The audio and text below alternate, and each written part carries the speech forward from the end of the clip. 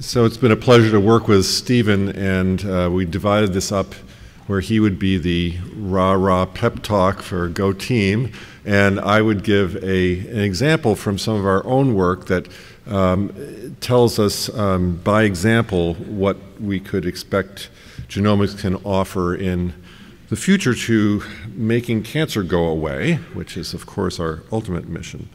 And we've seen this, I borrowed this from Kenna, the pipeline of TCGA, and the part that I'm going to emphasize is some new boxes that we'd like to put in, that is using clinical data in a very direct way, both the phenotype, the responses, survival, and putting that as part of the integrated computational analysis with the goal of changing clinical care, developing predictive markers of response to a drug, prognostic markers we already heard is coming out of the TCGA, and then identifying new therapeutic targets.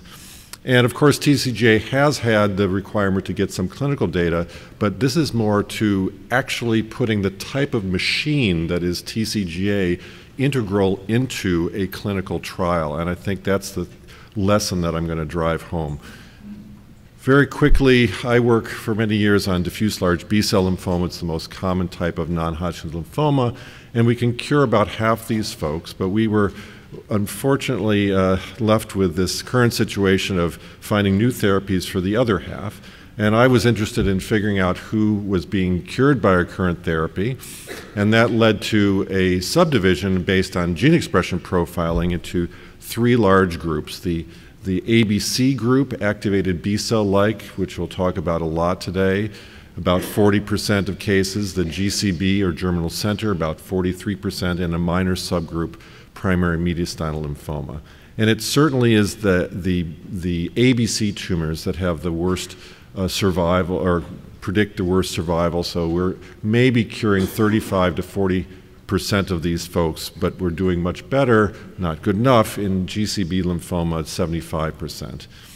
Now early on, just looking at profiles, we saw a signature of NF-kappa B activity, and this signaling pathway turned out to be essential for the survival of these lymphoma cells in culture, but we didn't really know why. And what we did was turn to functional genomics, RNAi screens, and developed over the several years the idea that it's an entire pathway leading from the B-cell receptor on the cell surface to NF-kappa B with the components shown here. And the first hit in our screen was a complex of signaling complex involving CARD11, MALT1, BCL10, maybe not so familiar to this audience, but really well known to immunologists. And then by resequencing in a candidate way, we found that 10% of the ABC tumors had mutations that explained this requirement for CARD11. That is, these mutants were constitutively active. When you put them into a heterologous cell, they spontaneously turned on NF-kappa B. So that seemed to explain 10% of the problem. The other 90% cases had wild-type CARD11, but we had examples in the lab where they still relied on upstream signals from the B-cell receptor. In particular, if we knocked down a kinase BTK, they really didn't like it. But we sequenced all the kinases in the pathway and there were no mutations. And ultimately, we found that it was the B-cell receptor itself that when you disturbed any component of that receptor, the cells died. And you could actually see this. Seeing is believing. So here is an image of the B-cell receptor in the membrane of the ABC lymphomas, and these bright red dots are what you see when the B-cell receptor is actively signaling in microclusters. And you don't see that in other lymphoma types. Now, given this clue, we directly sequenced the various subunits of the B-cell receptor and found in 21% of cases mutations that helped us understand this dependence on the B-cell receptor. They occurred in two of the signaling subunits, CD79B and A, and they affected tyrosine residues that were very important for that signaling. Now, these were not as the same as the CARD11. I would call them backseat drivers. If you put them in a heterologous cell, nothing happens. But within the context of an ABC tumor cell, they turn up the volume on B-cell receptor signaling. Nonetheless, genetically, this told us that this pathway was important.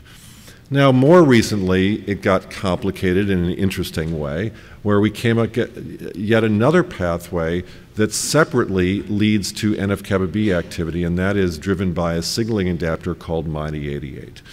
And I won't go into great detail about that, but we did find in 39% of this tumor type activating mutations within one domain of MyD88 that spontaneously, again, in a heterologous cell will turn on NF-kappa B.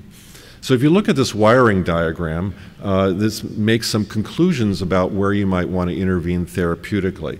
Obviously, something in the B-cell receptor pathway might be helpful, but would the MyD88 pathway somehow be redundant in a parallel fashion so it would compensate if I inhibited just the B-cell receptor pathway?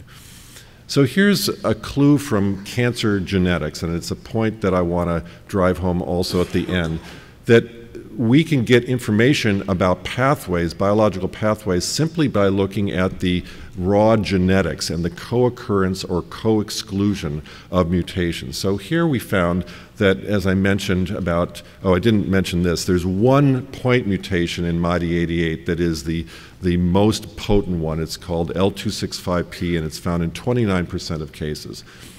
So you ask, do mutant tumors with that L265P MyD88 mutation, do they overlap just by random with tumors that have CD79B or A? And in fact, we find not, that there's a definite statistically important enrichment of those two, suggesting maybe they aren't sort of redundant, leading to the same goal, but could be cooperating. So that led to a clinical trial, these kinds of findings, with a drug targeting the Bruton's tyrosine kinase. And it's a nice drug because it covalently modifies the protein, completely inactivates it for the duration of that protein's lifetime. And we had found that it was very potent in killing our ABC cell lines in vitro, but did not kill other lymphoma cell lines. So it had pretty good specificity. So at the NCI, with my colleague Wyndham Wilson, we did a short trial where we enrolled just patients with this ABC type of lymphoma and looked at 10 patients and treated them with this drug you take once a day by mouth, and it has apparently no side effects that are significant for most patients.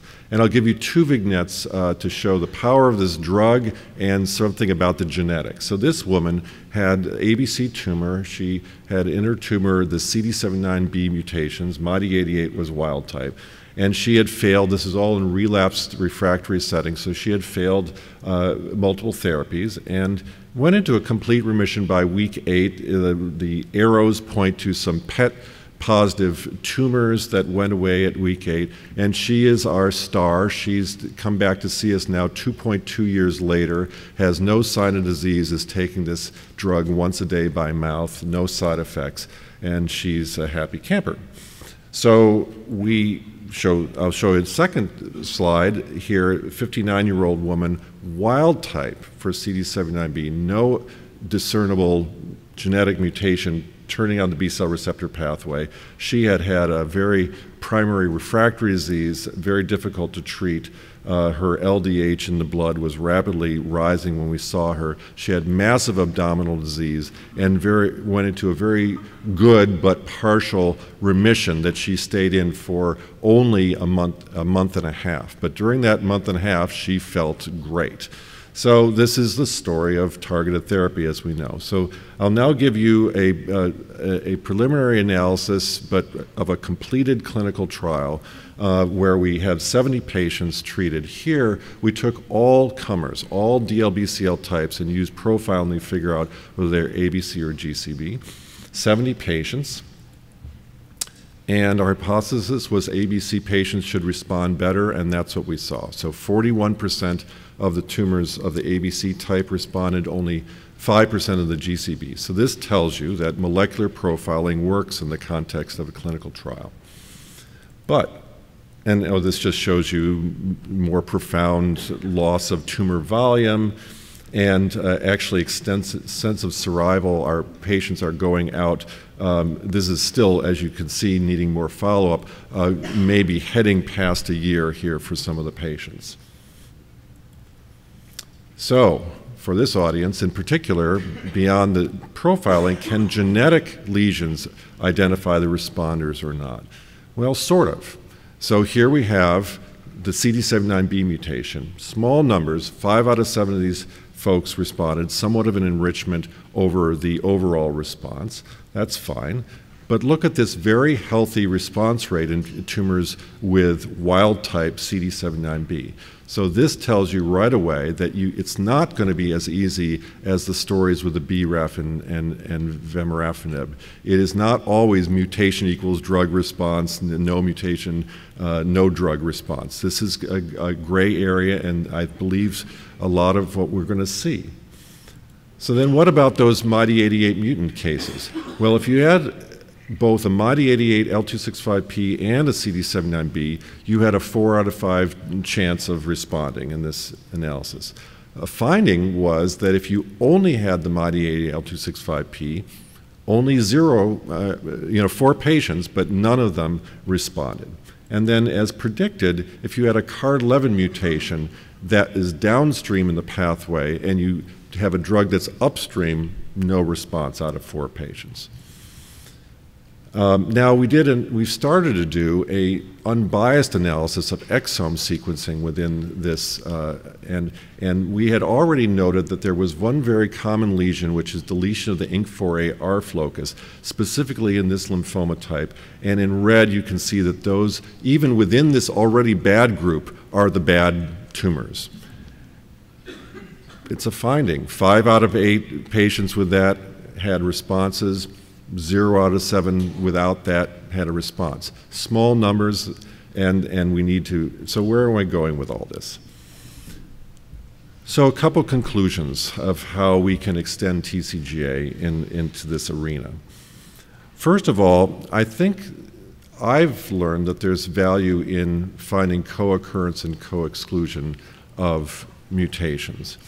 And I actually, if you sit down and ask your statistician to do the math, which I did yesterday, it turns out that if you want to drive this kind of analysis into the 5% and 2% range, you need 10,000 tumors.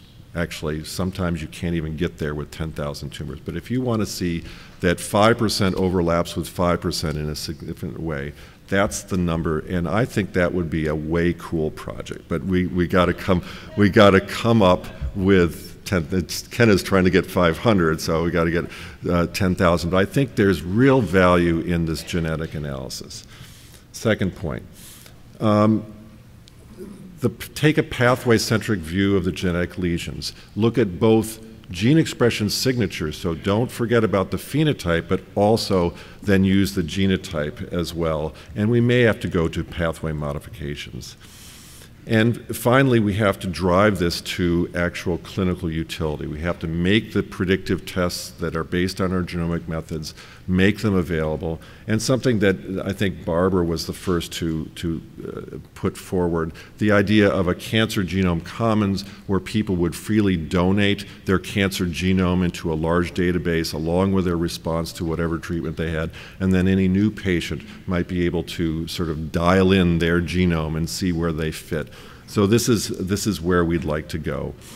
So and it takes a team. It's a different team than TCGA, but it takes a team of researchers, both clinical and investigation, to pull this off.